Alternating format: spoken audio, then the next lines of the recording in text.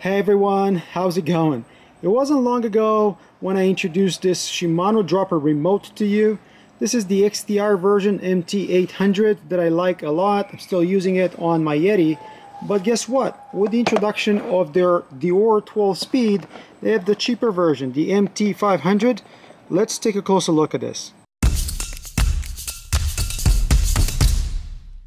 If the XTR MT800 was made in Japan, this new MT500 Deore is made in Indonesia. Shimano calls them the seat post lever, and for some reason it has Shimano Alivio written on the box, even though this was launched with the Deore 12 speed.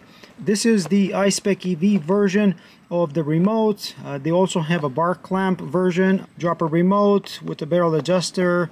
SP41 is the cable and housing that's included in the box. This is meant for cross-country and trail riding. Interesting to note that the XTR only exists as an I-spec EV attachment. This new MT500 comes with a bar clamp as well. And in the box you're gonna get a user manual telling you to go online. Obviously you get the lever.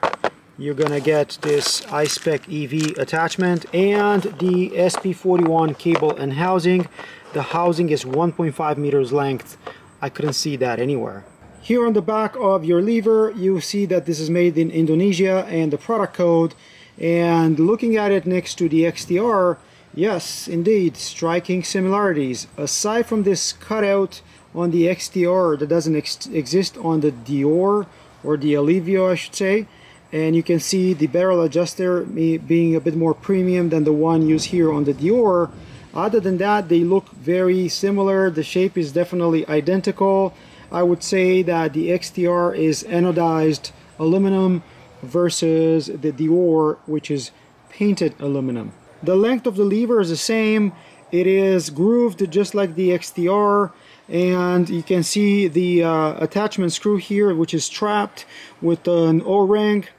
On the flip side, you're gonna see this is evolving around what should be either a big bushing or probably a bearing, and it has this spring inside, so the lever is always staying in place with or without cable attached. On the XTR, the cable attachment bolt is black. This one seems to be cheaper material, but obviously is in the same spot as the design of the two seems to be identical. And aside from that, the feel of this is not bad at all, this being painted and that one being anodized aluminum. The cable pull on this remote is 9 millimeters. That's the same with the XTR. That makes these remotes kind of universal, so you can use them with almost any dropper post that you might have. I didn't notice this earlier, but the XTR lever seems to be flat. The Deore, it's a bit curved. Also, if you look at the shape here of the Deore lever, this is slightly wider. If anything, that might make it for slightly better ergonomics compared to the XTR, so that's not a bad thing.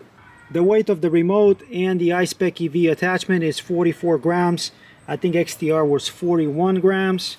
And if I add the cable and housing, here is 109 grams.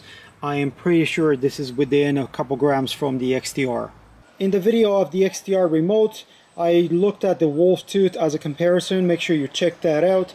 But let's just say that when it comes to integration with I-spec EV brakes, I would pick the Shimano remote versus WolfTooth probably 9 times out of 10. Installation on an I-spec EV brake lever is very simple. That insert that comes with the remote integrates with the bar clamp, and then obviously your remote is going to be installed here underneath.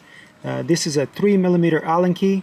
This is obviously an under the bar remote, and you can see the extra adjustability that the I-spec EV provides for your remote or shifter. So what do you guys think? Are you interested in any of these Shimano remotes?